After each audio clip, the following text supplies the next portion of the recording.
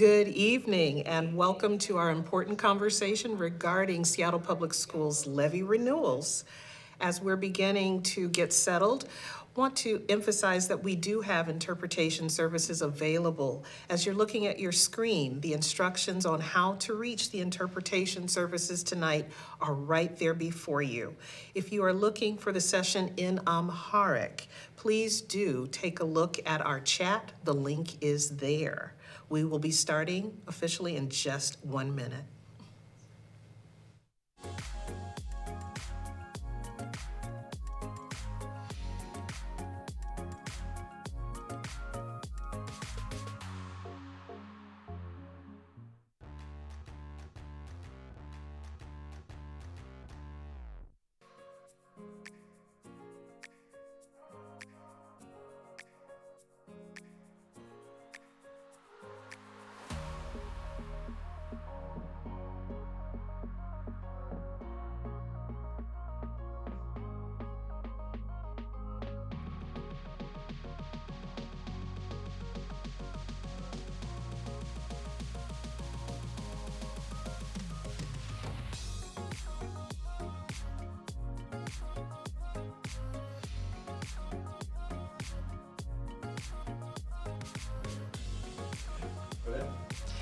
Good evening, everyone, and I want to begin by welcoming you to the Seattle Public Schools conversation regarding our levies.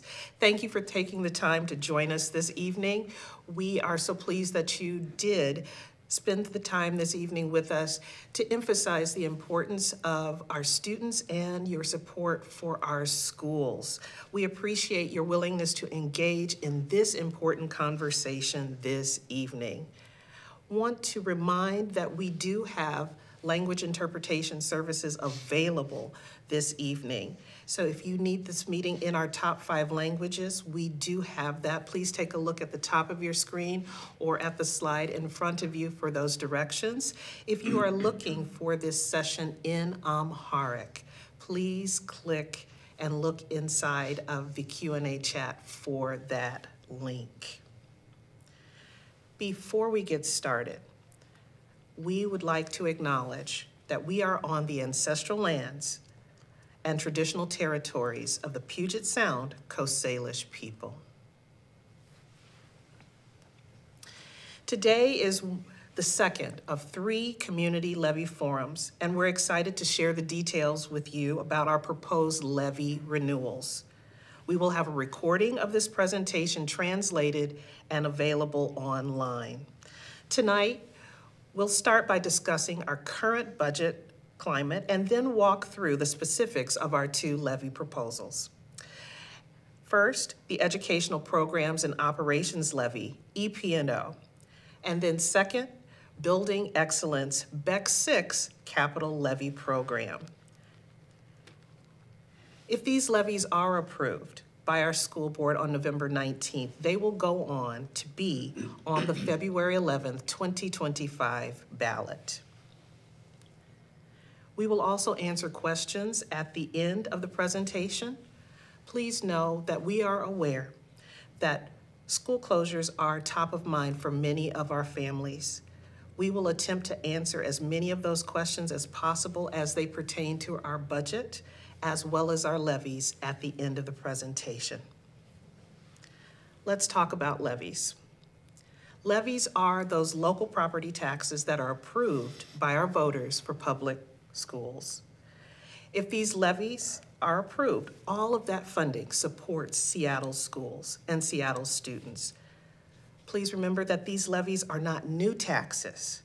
They are renewals of expiring levies. An overview of the levies that we're going to discuss tonight: Educational Programs and Operations Levy, EP&O renewal. It provides day-to-day operations for those things that are not fully funded by the state, such as staffing positions, special education, and programs and opportunities for students such as athletics, drama, and art. The capital levy renewal is our main source of funding for safety and security improvements, technology, school building replacement, renovation, and repair. And please remember that if the school board approves on November 19th, the levy renewals will appear on the February 11th ballot. As we go on to the rest of our presentation, again, a reminder regarding our interpretation services. If you look at the top of your screen, you will see a drop-down menu that will allow you to choose the interpretation services that you would like. If you're seeking Amharic, please do check our chat for that link. And now, to take us further into the presentation, I would like to turn this over to Dr. Kurt Buttleman, our Assistant Superintendent for Finance. Thank you, Bev. You're welcome. Did you introduce yourself? I didn't, but hey everybody, That's I good am Bev Redmond, Chief of Staff. All right. Our fearless leader, thank you. Thank you. Thank you for the opportunity tonight, and before we get into the specifics on the two levies we were discussing, we wanted to provide some context on how this EP&O levy request fits into the SPS larger budget picture. As many of you may be aware, school districts are funded through a combination of state, local, and federal dollars. Seattle Public Schools has budgeted $1.23 billion in resources for this current school year. Of that $1.23 billion, the state funds 63%, and this operations levy, the EP&O levy, currently funds 15.6%. The levy portion, that 15.6%, is approximately $191 million. So it's an important resource for Seattle Public Schools.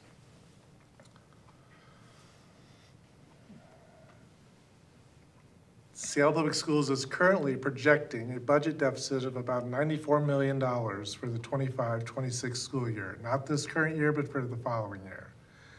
This situation is unfortunately not unique to Seattle Public Schools, as many other districts across the state are also struggling with these financial issues. It's a structural issue in that the needs of Seattle Public Schools students and families are exceeding the funding that is provided by the state. As we are all aware, the cost of living and doing business in Seattle continues to rise. Additionally, the needs of our community continue to grow.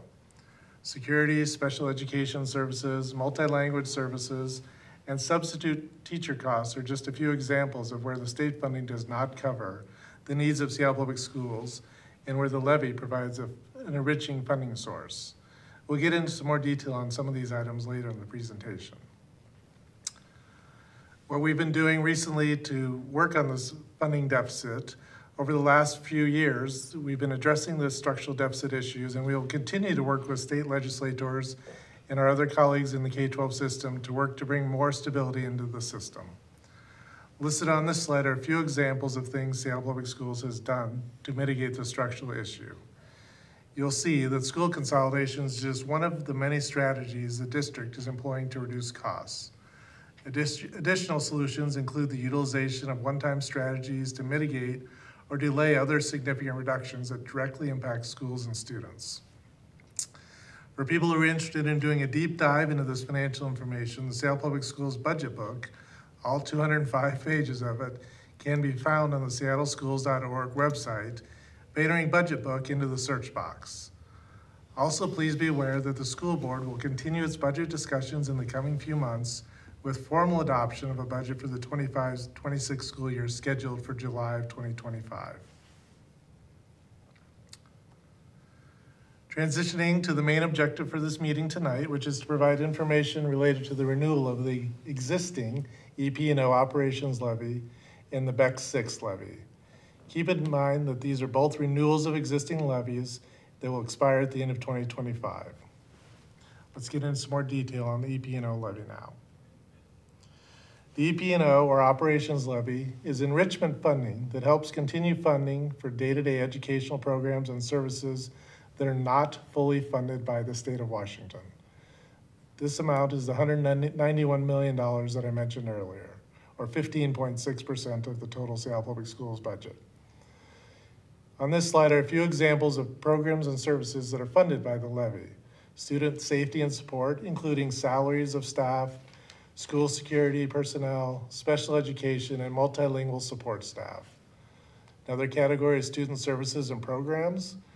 These categories ensure funding for special education, healthy student meals, and student transportation services.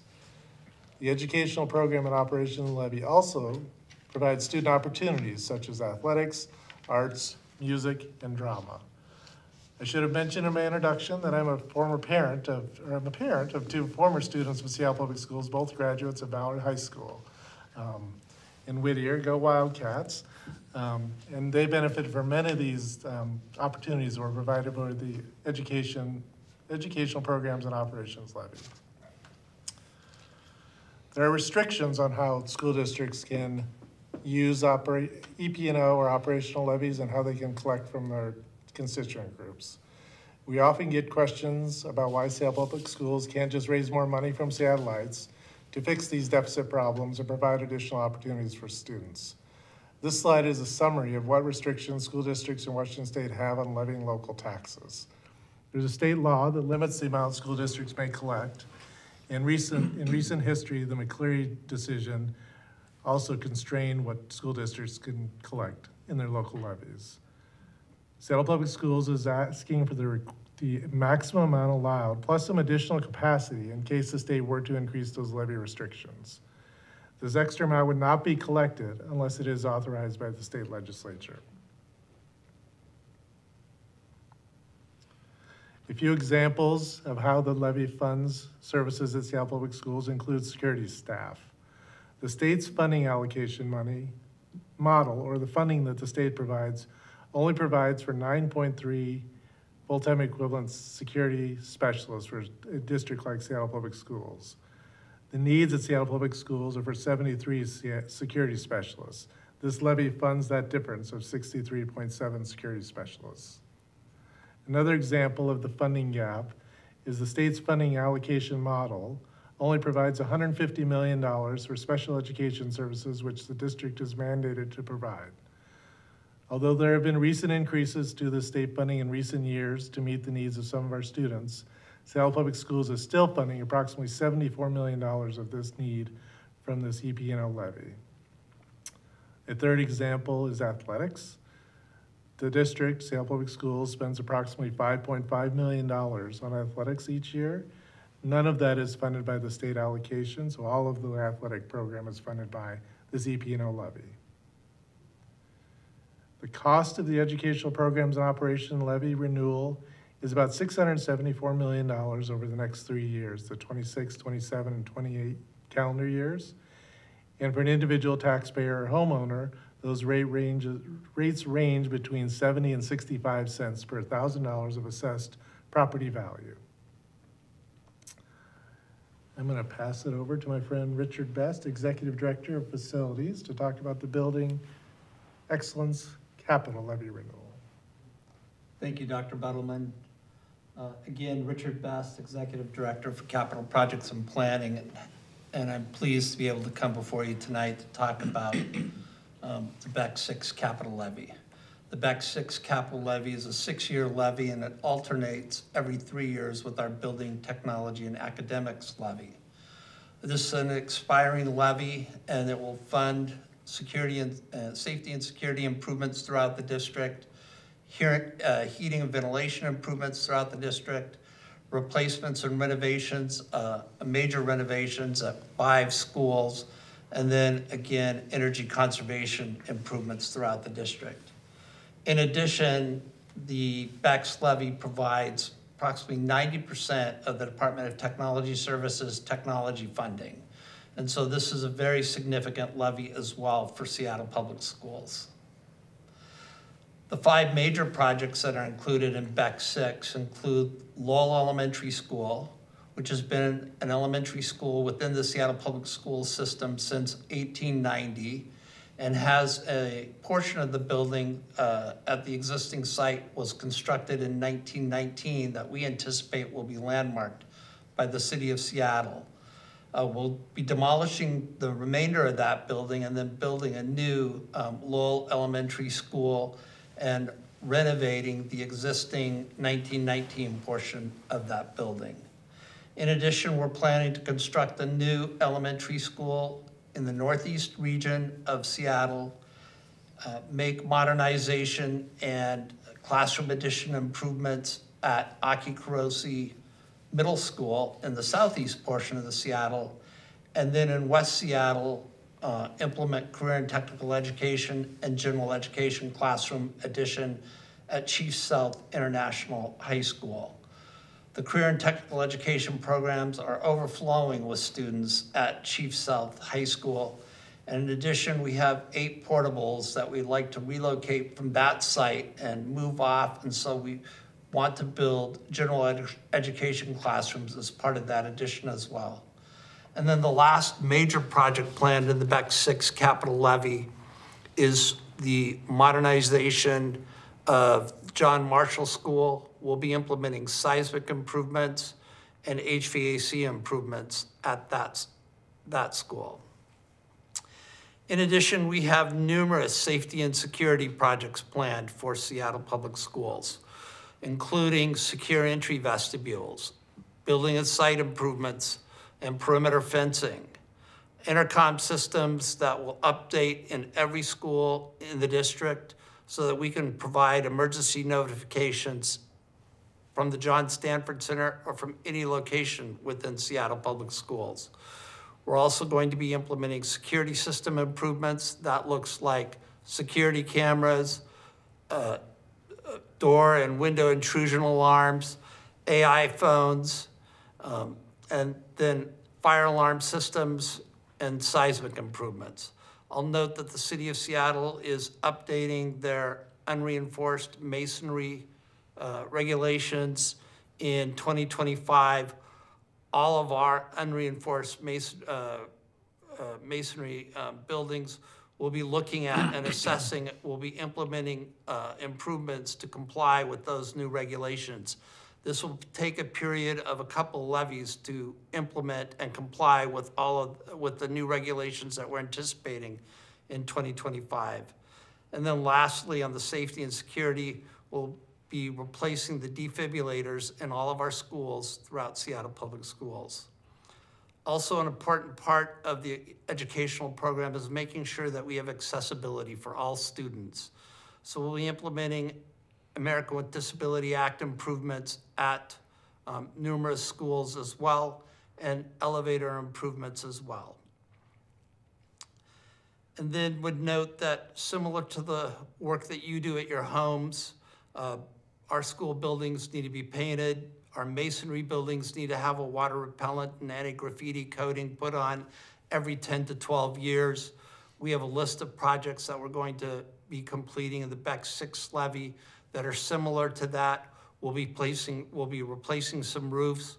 We'll be building some single occupant restrooms in our secondary schools. And then to comply with new legislation from the state of Washington concerning clean buildings, which is really focused on energy conservation, we'll be making lighting upgrades and HVAC improvements at several of our schools as well. And one of the things I'm most proud about in my tenure here at Seattle Public Schools is our playgrounds. We have implemented a playground safety and replacement program in which our playgrounds are scheduled for repairs and replacement every 15 years. And we're addressing, again, some additional schools on this as part of our ongoing playground replacement project. And lastly, I'd note that part of the significant work is improvements to our John Stanford Center kitchen, in which we'll be implementing phase 3, the last phase of this work in the kitchen. I'll note that the kitchen serves approximately 65 elementary schools and 10 K-8 schools, half the student population, so 25,000 students out of that one facility located here at the John Stanford Center. So other improvements in the levy are we're beginning the design studies of flood mitigation at Nathan Hale High School. We have an issue in which Thornton Creek, on occasion, when we get heavy storms, floods both the interior courtyard and the parking lot. We're trying to understand from an environmental standpoint, how to mitigate that. And then we have money in this levy for the interior build out of Rainier Beach High School's Performing Arts Center. That was a BEX 5 project, and as many of you know, we've experienced a significant escalation period. That was a bid alternate that we did not award when we awarded the project to Lighted Construction. So there are ongoing maintenance and food service items as well, but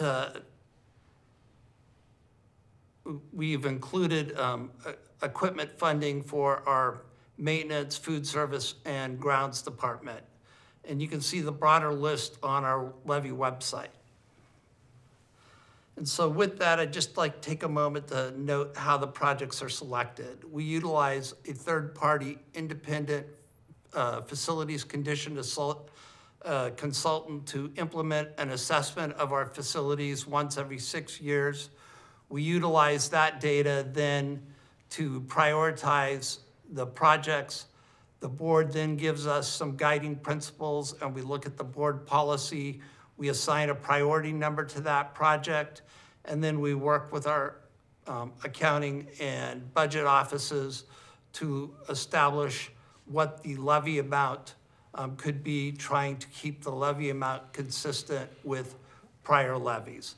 And so we made an initial recommendation to our school board on October 9th of 2024 of what should be included in the BEX 6 capital levy. And with that, I'd like to introduce Carlos Devalle, who will talk about the BEX 6 technology portion of the capital levy. Thank you, Richard. Carlos Del Valle, Assistant Superintendent of Technology for the district. Let me speak a little bit about the technology piece of this.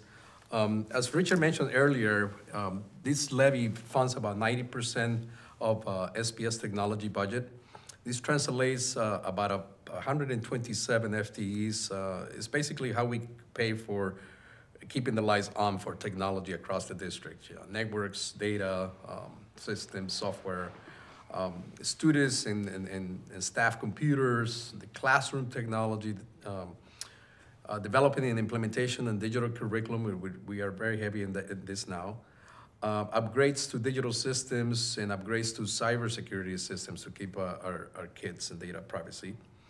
And then very heavily looking into equity access to inclusive digital resources, such as language support systems of online libraries. Also, we're doing some investments on safety and security, such as cameras as well. With that, we did an analysis across the district, and we came out to be about $415 million over a 3-year period. We actually assess these investments in 3 major areas: student learning and support, infrastructure and security, and district systems and data. Let me go a little bit into these. Student learning and support, this portion of the levy covers for technical support staff to provide for repairs and logistics of equipment at the schools. Also, these funds provide for digital learning support, purchasing of instructional software and licenses, procurement of student laptops, and all the associated staff that provides in this area. Infrastructure and security, this portion of the levy provides for operational costs of running the data center, the backbone infrastructure. It provides also for cybersecurity monitoring systems, server software licenses, operations and equipment of hardware and maintenance. We pay the internet connectivity from here as well, and the telephone service, and all the associated staff to support this area. And finally, the district systems and data. This portion of the levy covers for software systems developers, analysts, and the feed and care of our business and financial systems, such as the ERP, SAP, HR systems. Our learning management systems includes Schoology, CSOC, and our student information systems, such as the Atlas database that hosts all our student data, our Microsoft Teams for Education, empower schools. It also includes hardware and software applications and licenses, consultants and vendors that provide for skill sets that we don't have internally, and all the associated staff that provide for this area. With that, the total capital levy is $1.8 billion over 6 years for all projects, including the technology funding. This translates to a rate ranges between 93 cents and 79 cents per 1,000 of assessed property value over 6 years of the levy. With that, I'm gonna pass it back to Kurt. Thank you, Carlos. We want to provide a little context for how Seattle Public Schools levy rate compares to surrounding school districts. So on the next slide, you'll see Seattle Public Schools levy rates are the lowest in the neighboring communities. And this is in large part because of the high assessed value of the commercial properties in Seattle and the fact that they are paying a significant portion of this levy.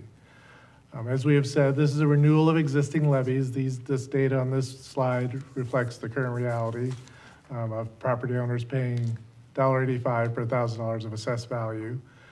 And it includes the BTA levy, which is another levy that Seattle Public Schools enjoys that has a 4-year levy.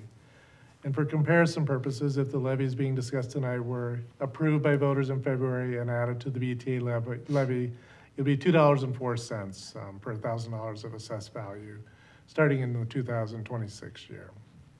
I think we're back to you, Chief Redmond. All right. Well, thank you again, everyone, for joining us for this important conversation regarding our levies. And we've reached the Q&A portion of this particular session.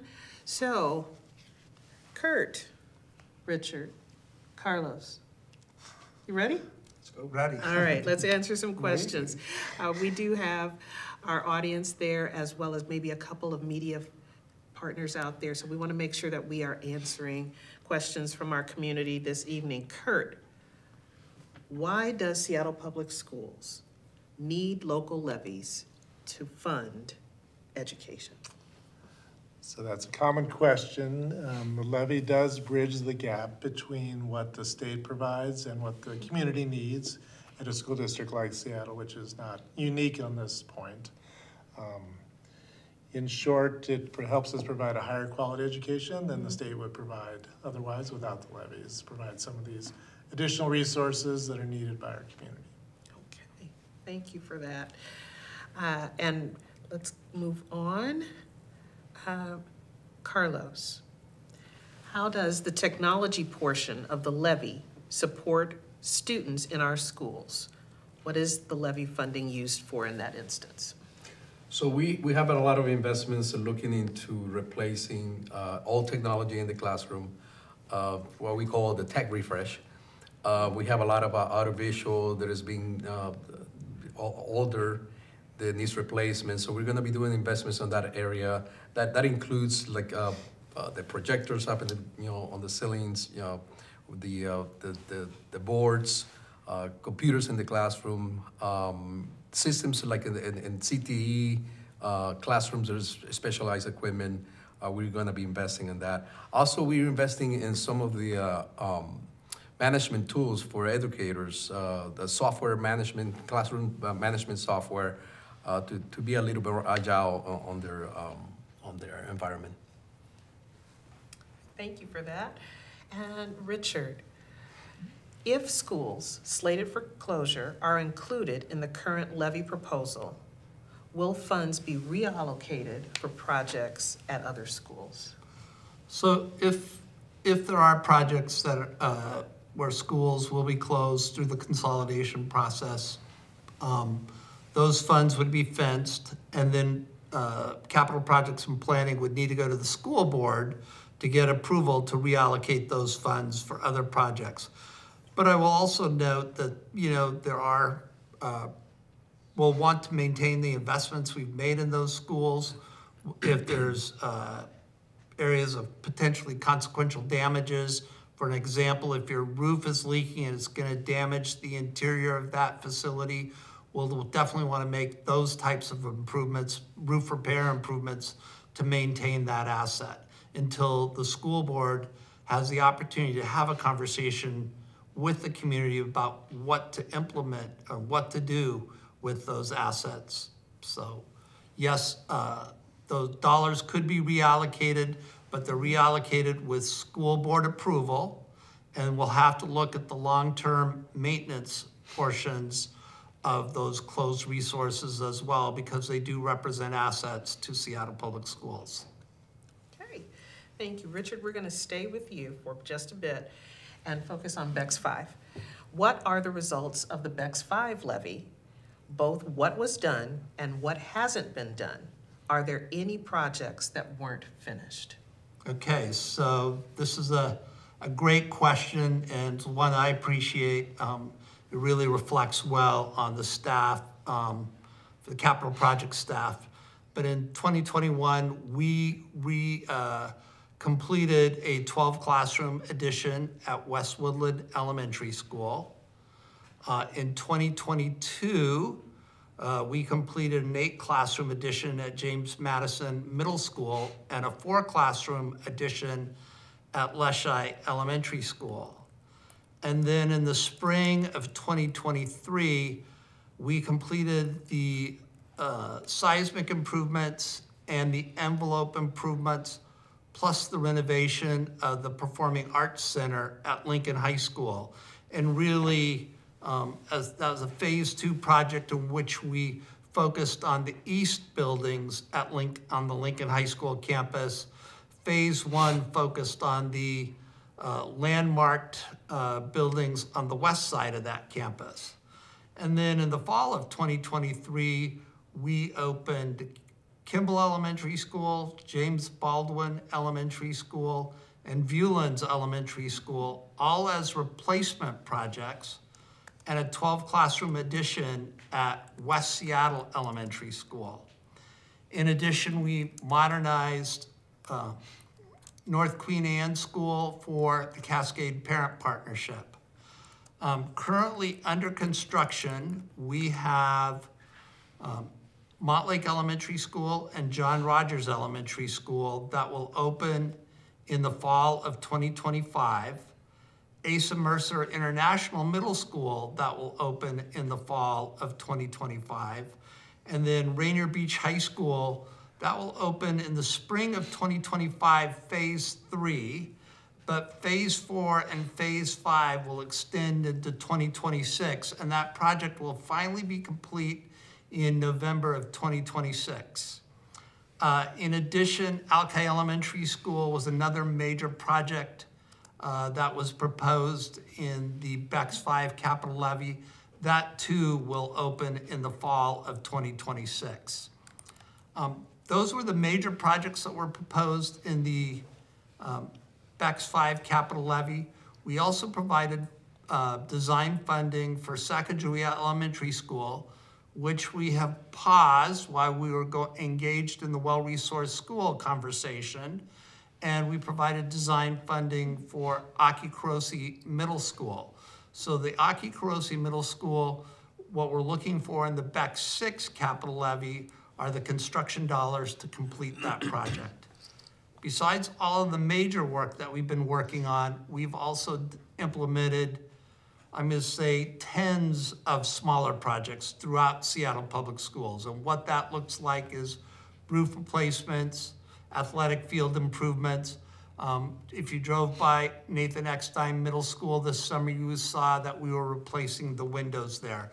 We have and literally tens of projects have been implemented in the BEX 5 capital list since its passage in 2019.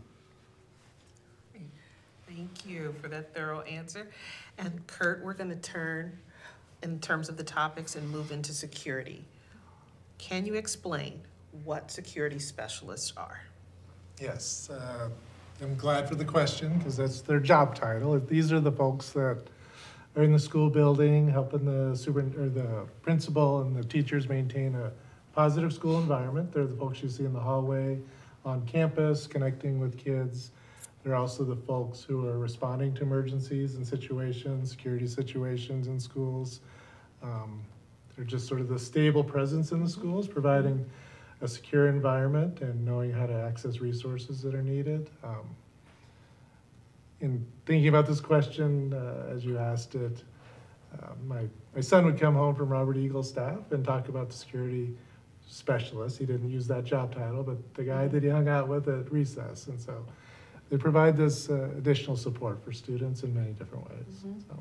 Yep, my dad was a security specialist for many, many years, so I greatly appreciate that presence. Did I hit for the sure. mark on what he did? Or You did. was trying to do it? Yes, it did. Building those relationships with students and definitely taking a watchful eye around the campus, for sure. For those of you who would like to submit a question, please do remember to check out our chat. Type those. We are watching. We're taking a look at those, and we will be able to answer those as we go along. So, Richard, your next step. What land will you need to buy in BEC 6? We've got property acquisition dollars included in BEC 6.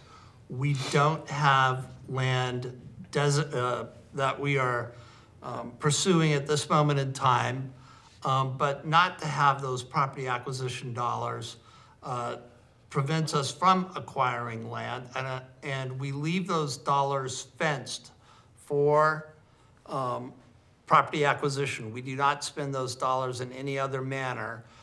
We are currently spending BEC's $5 for property acquisition. With the replacement of Memorial Stadium, we had our surplus warehouse underneath the south bleachers stands. That will not be possible when the new structure is built, and so we had to purchase property for a new surplus warehouse that we're combining with a capital warehouse that we currently lease, so that we no longer have to implement those annual expenditures for leasing warehouse space. So we're combining. We purchased one facility in the spring of 2024.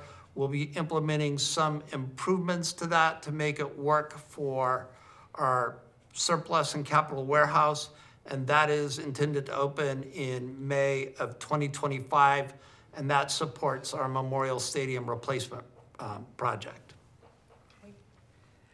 Thank you, Richard. I just want to make a correction to something that I said. I indicated that our chat was where you should submit your questions. It is actually the Q&A feature.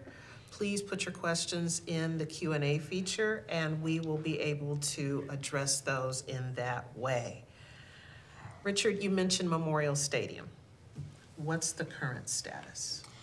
We are working with the City of Seattle and the One Roof Foundation on the design at this moment in time for Memorial Stadium.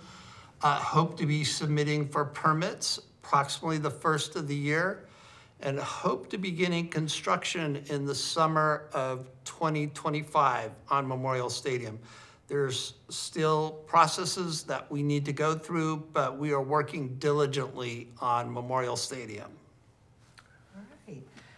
That diligent work going to Kurt. Next question for you. EP&O levy. Why don't we just increase it to help our deficit? Can't we just ask the voters to approve all the funding we need to operate schools that way?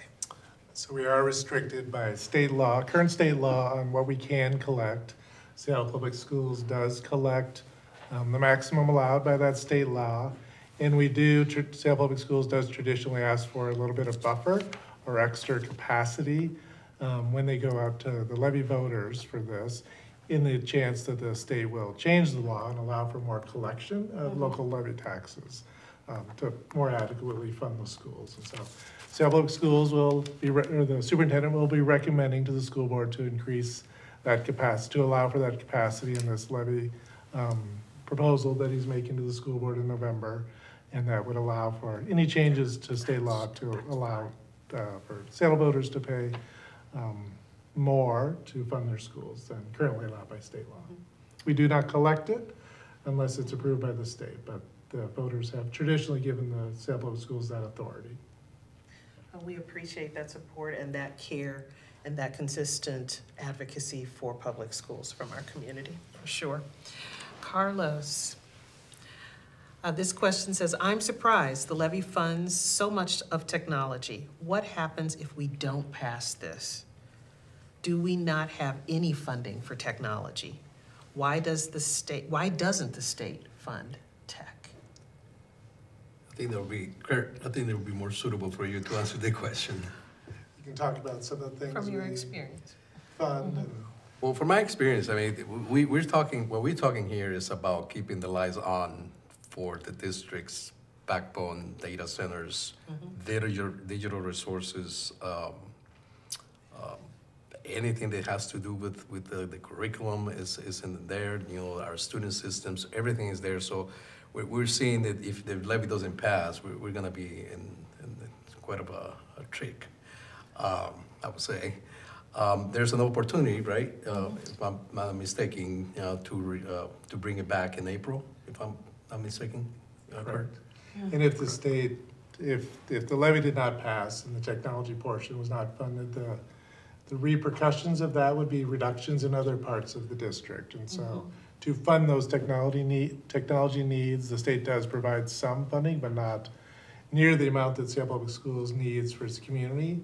And so there'd be reductions in the services and technology, and there'd be reductions elsewhere within the district's budget to offset those necessary technology costs. So it's a good reminder, this is also enrichment funding, so some of the things, the one-to-one laptops and devices in schools is funded by this levy. Those are things that would probably not be possible without a levy like this. That's right. And just a reminder that the board is scheduled to vote to approve this on November 19th. If that is approved there, it will go on to the ballot on February 11th. Richard, question regarding Catherine Blaine facility. I understand that the neglected Catherine Blaine facility was supposed to be improved with funds from BEX 5. Are these improvements still planned now that Catherine Blaine is no longer scheduled to be closed? Yes, those improvements are still planned for Catherine Blaine.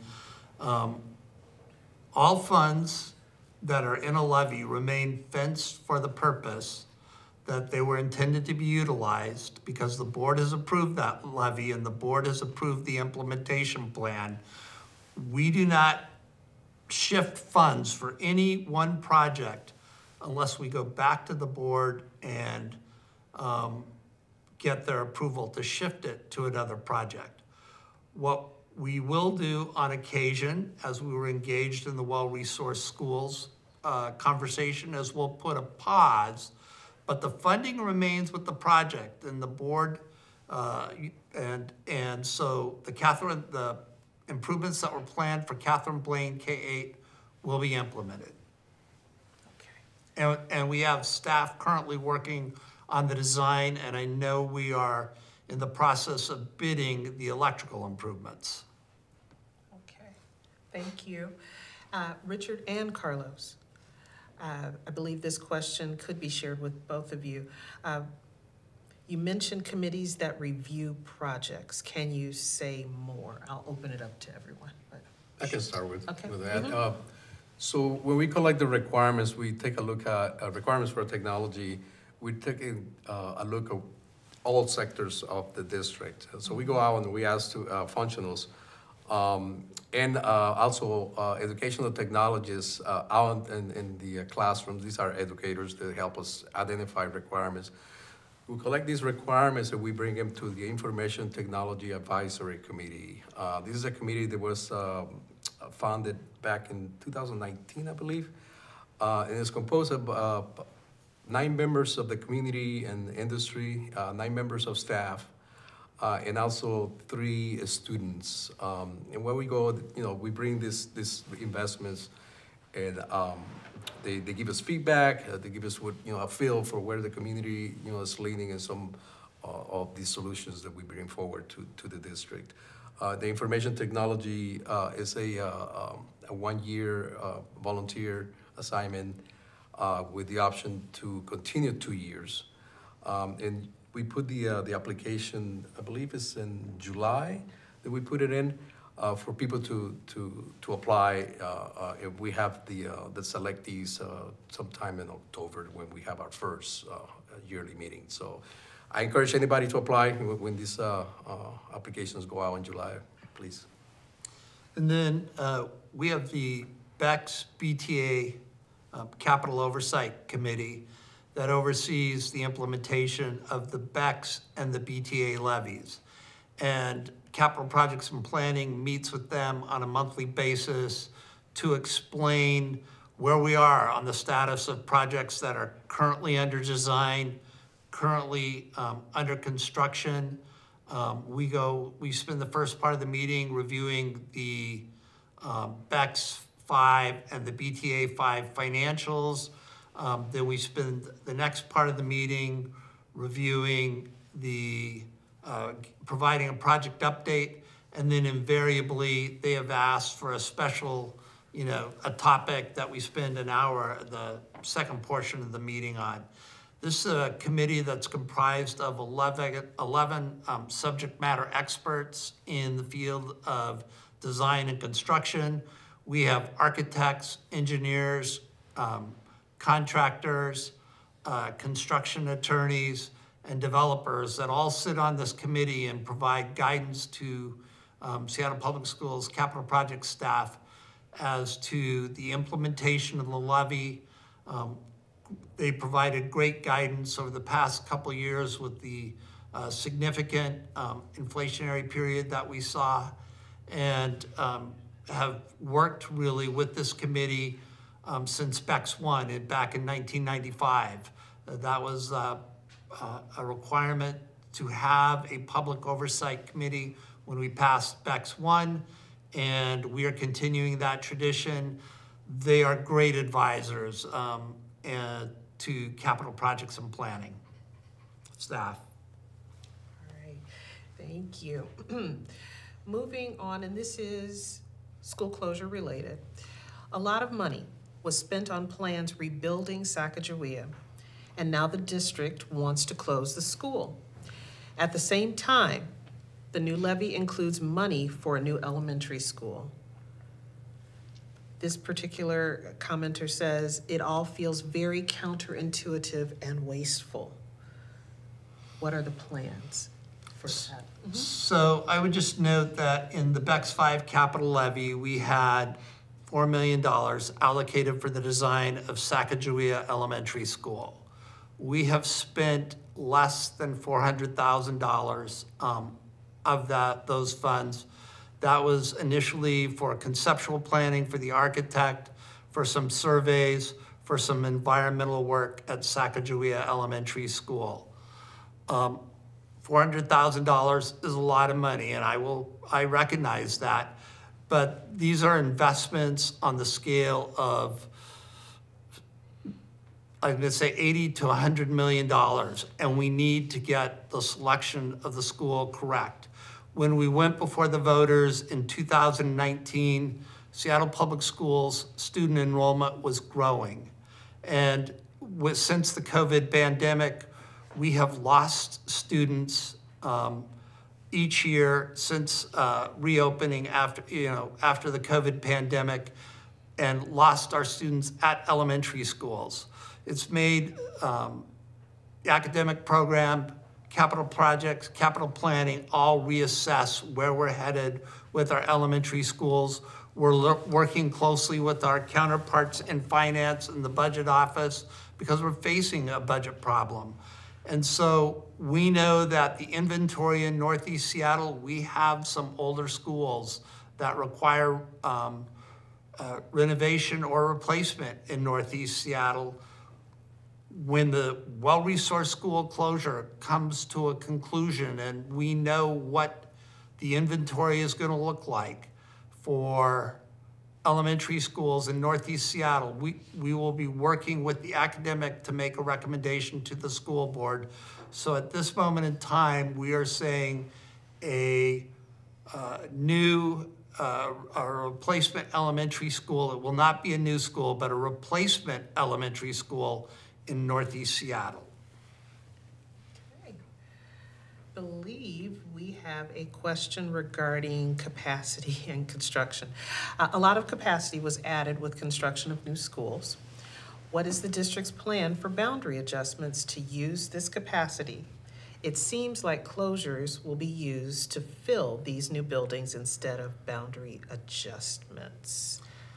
So I would note that Seattle Public Schools has approximately 300 portables that serve our student needs. And a lot of, while we are creating additional capacity, we're creating that additional capacity because we're looking for to the future for the next 75 to 100 years with the school facilities that we're building. We would love to not have portables on site because they pose a safety risk. And so we're trying to eliminate portables from our sites. And so we're looking at creating capacity and then shutting down portions of a building or utilizing portions of a building in different manners, maybe in partnership with early learning, partnership with community organizations that provide support to our students, in partnership with community health that could provide health care for our students. So there's lots of ways in which we can utilize these portions of the building that may not be fully utilized at the time they're built. Thank you, Richard. We are headed toward our last question. If you have a question remaining, we have a few more minutes, so please do get your questions in the Q&A function there. Wow, Richard, you're popular tonight. All right. Clean energy. How do you make sure that SPS is moving toward clean energy? What green projects are included in BEC 6? Well, we are looking at, with the work that we're proposing at the replacement schools, we're looking at installing geothermal wells. We're looking at available funding that would be available for those clean energy improvements through the Inflation Reduction Act. I will note that the state of Washington has passed a piece of legislation called the Clean Buildings Performance Standards. Seattle Public Schools needs to comply with those standards or will pay a penalty for not complying, which will exacerbate our budget issues in the general fund.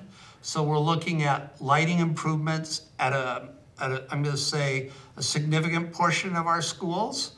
And then we're looking at also installation of some solar arrays at the schools in which will be part of the major work in the BEC 6 capital levy. That's a code requirement from the City of Seattle. I'll also note that the City of Seattle has a code requirement regarding building emissions. We're analyzing that now to look at compliance. We believe we'll be in compliance through 2030, and then are going to have to be making some improvements to address compliance at our infrastructure as well for that piece of legislation. But we believe we're in compliance now with that, but we are looking long-term to make sure that we're in compliance. And then I'll note that the board passed a resolution that requires that our buildings be fossil-free by 2040. We are on a pathway to be fossil-free by 2040 with the implementation of this levy. But again, it's not all in this levy. There'll be following levies that will be addressing clean energy requirements as well. All right, I'm gonna let you rest your voice just a second. That was our last question. So everyone, thank you so much for joining us this evening for our levy conversation. You have another opportunity to see our group again on November 7th. We have another online community meeting coming your way, 6:30 p.m. And also remember, November 19th, the school board will is scheduled to vote on placing this on the ballot. If approved on that night, it will go on to the ballot on February 11th. We're also planning to host some informational meetings for our PTSAs, so please look for us there as well. But on behalf of Kurt, Richard, Carlos, you all smile, and myself, thank you so much for joining us. Be well.